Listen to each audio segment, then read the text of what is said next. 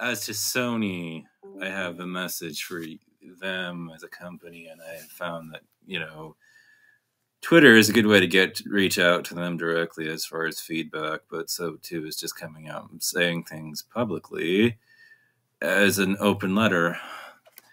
My take on you as a company is that you are the Toyota of electronics, and that Toyota has a reputation for absolutely stellar, reliability and, cars that don't break down very frequently, and when they do are easily repaired, painlessly. And they have very great customer service reviews and everything, and they're beloved in that regard. However, that stated, you have dropped the ball ultimately when it comes to your gaming division. As far as things are concerned, you have an institutional problem where, if I were to identify your failure, you have learned far more from the experience of failure than you have from the success. You managed to absolutely clobber Nintendo in the late 90s, with the PlayStation and then the sequel to it, the PlayStation 2. But by the PlayStation 3, you had pretty much dropped the ball and, had fallen for a lot of journalists who had written about, the fact that Saddam Hussein was, basically gobbling up these parts and everything. And, the power of the system. And you also kind of got blindsided by first-person shooter gamers and their relentless obsession with having a system that operated just as fast as, just as quickly as, the 60 frames per second, no matter how demanding the first-person shooter they actually bought was, and everything, and their relentless drive and quest to buy, new PC parts. And you saw that, and you thought to yourself that what we need to be is the most powerful gaming system on the market. And if we have something that's able to engage in path tracing, the customers will come. And we are now looking at the results of that, and must say and state that the PlayStation 5 sales have been disappointing, anemic, and, unfortunately, the companies that have taken a risk on you, like Square Enix, have not ultimately made their money back because of it, and because of the narrow market that was concerned with this and everything. And, Final Fantasy VII didn't end up saving the PlayStation 5 like I thought it might.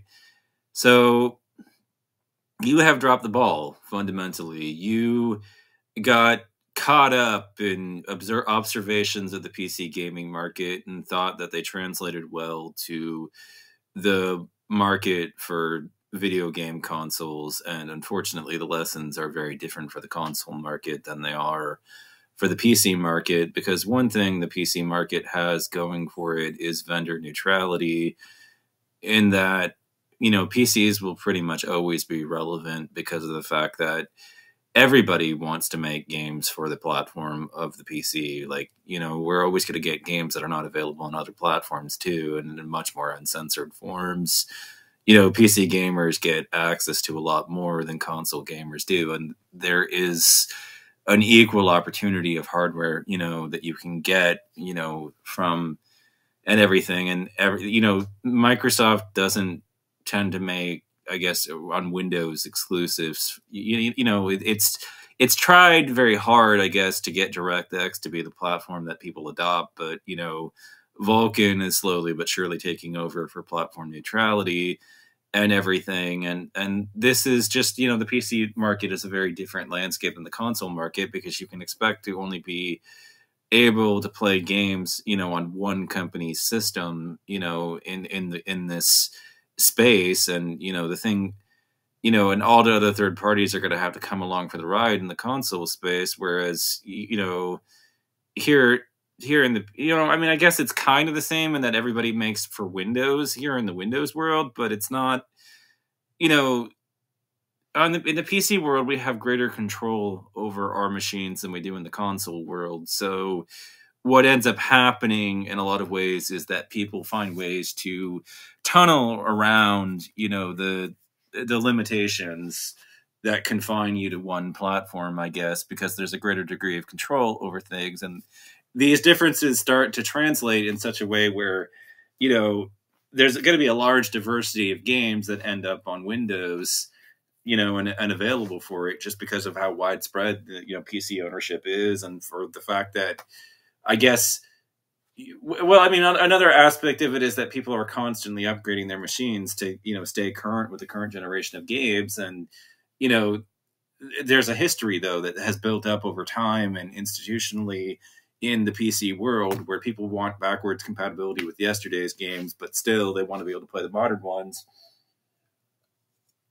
and everything. And that just doesn't translate as well to the world of console games and everything. And, you know, back during the PlayStation days, you know, of 1 and 2, you managed to beat Nintendo because you gave developers what they wanted, you know, and the gold star developers, the really good ones that sold in games that, you know, were the killer apps, basically came over to your side of the equation, you know, Square Enix being a big one and a pain point for a lot of us that are fans of that particular company. Like, I can count myself among them. You need to do everything you can to retain them as far as a client, you know, because if you don't have them, if they bolt, you're going to be in real trouble. People like me will basically buy systems just to play Square Enix's games, you know. So the thing that I wanted to say in all of this is that you've dropped the ball. You have forgotten what you learned in the past.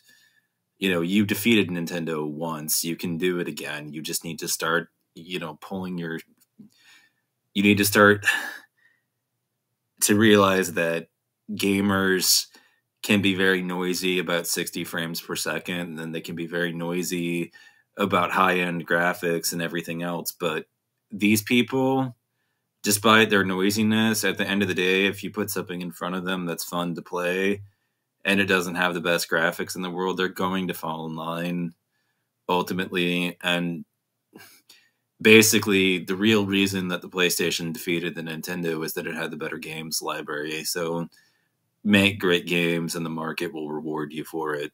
On the cell phone side of the equation, I have nothing but eternal gratitude to you for finally not doing what the other companies in the space are doing. And their greed is insatiable. They have gotten to the point in which it's just insane. And you know, the thing is that everybody's calling you out and saying that the Xperia is the most expensive phone on the damn market, and it's a very spendy phone and everything, but you didn't demand the tribute money be paid to you. You know, you just wanted to sell us one phone and have that be the final, you know, hurrah to you as a company that we had to give you.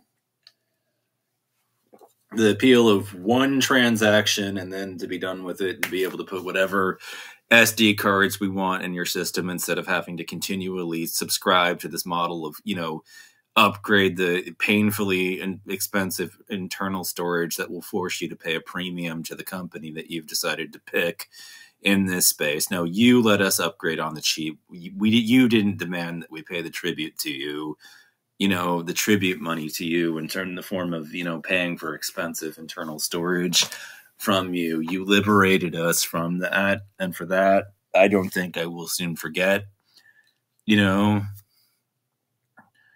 So, you know, when it finally comes time to upgrade, I will probably be pre-ordering my import to the United States of the Xperia, you know, so that you get some of the money from it instead of just buying a refurbished.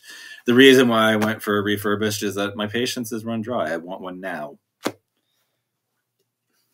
Anyways, you know, if you did see this and you did listen to me, thank you for your time.